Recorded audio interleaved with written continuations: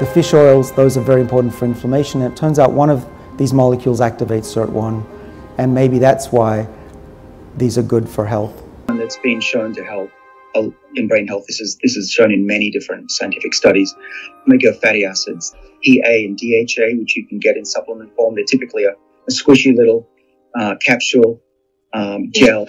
And so I take a gram or so of those substances, also combined with some oleic acid, which is an omega-9. These other two are omega-3s. Interestingly, according to Grim Age, we did find that people who used omega-3 supplements of fish oil, they were actually aging more slowly. And we thought this was a nice little insight. Oh, that's interesting, because yes. I take fish oil supplements. Me too. Yeah. Because what happened is, I want to say 6 months ago, there was a publication, really very large-scale clinical trials looking at fish oil supplementation, and they did not observe any benefits.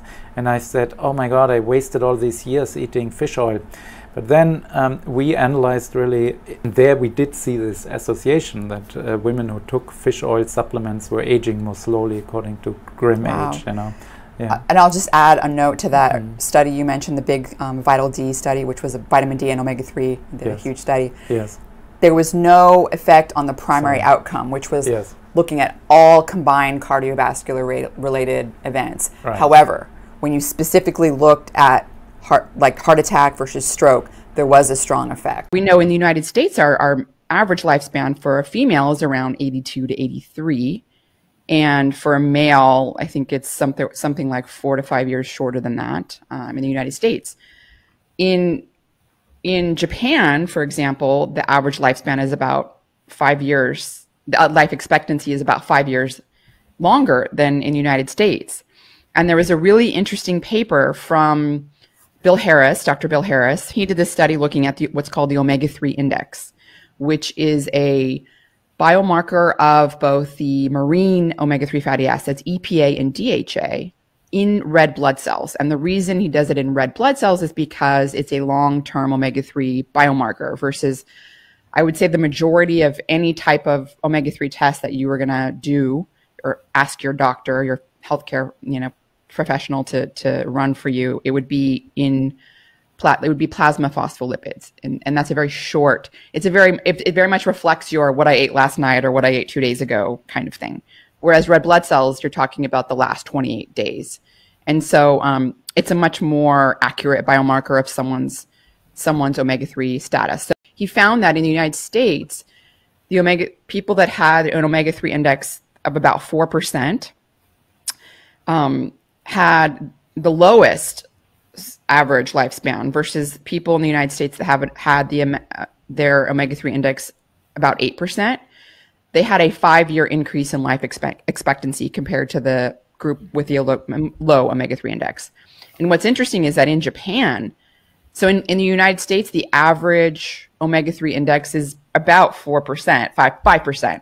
So people don't eat enough. They're not getting enough of the omega-3 fatty acids, and particularly the ones from fish. In Japan, where they eat a lot of seafood, they have an omega-3 index of it's the average of around 10%. And again, their life expectancy is 5 years higher than in the United States.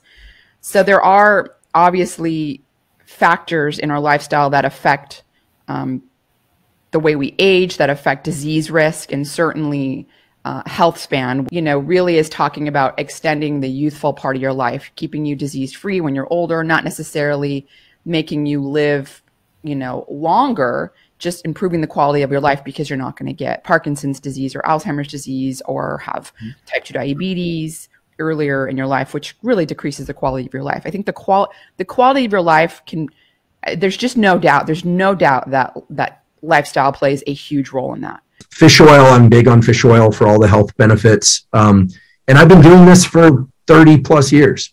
Set of actions that we can take in order to limit inflammation. And this has been shown in several quality peer-reviewed studies now to reduce inflammation and to relieve some, and in some cases, all of the symptoms of major depression. One of those approaches is to increase our intake of so-called EPAs, or essential fatty acids.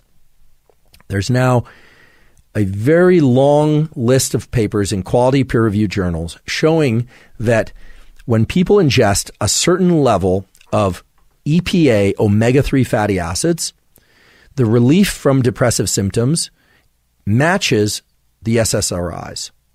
That's incredible, right? That essential fatty acids could relieve symptoms of depression as well as some of the prescription antidepressants.